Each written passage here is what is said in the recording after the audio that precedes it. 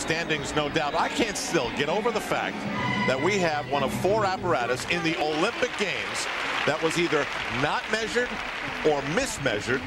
And I'm talking, of course, about the vault. Now, we are told that it was 5 centimeters too low.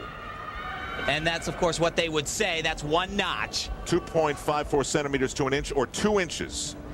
And that whole height issue can have such a dramatic impact. First of all, it changes the way she rebounds off the horse.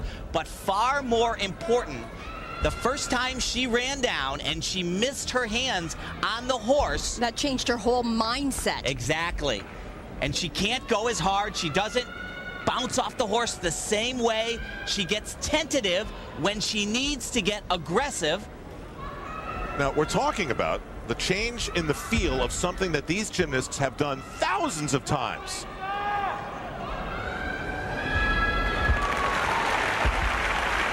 And you see, she's just too high onto the horse. That's amazing. I remember calling this and saying she's too high onto the horse. Drops right down. Doesn't really rebound the way she can.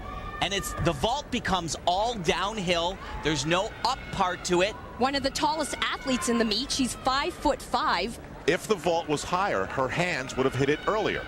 And I guarantee you, if Arkayev knew about this right now, he'd be right over there talking to the FIG, demanding, first of all, an apology probably, and then she gets to go again.